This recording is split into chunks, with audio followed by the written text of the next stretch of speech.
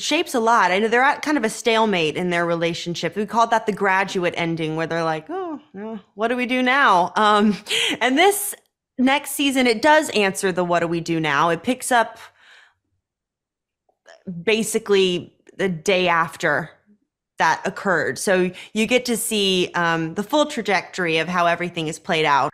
These characters do have this deep love and understanding of each other and what the other one's experiencing and going through and how to relate to it. So that was what was really brilliant about their dynamic throughout this season, I think, was exploring how they support each other through through tricky times and can connect with each other better than anyone else in the court can because they've lived and experienced similar things. And I think inevitably they both have such a deep love for each other that they've decided that they want to move past, or they want to try to at least be a normal royal couple and make it work. And they're in marriage counseling together. So they're trying to work that out.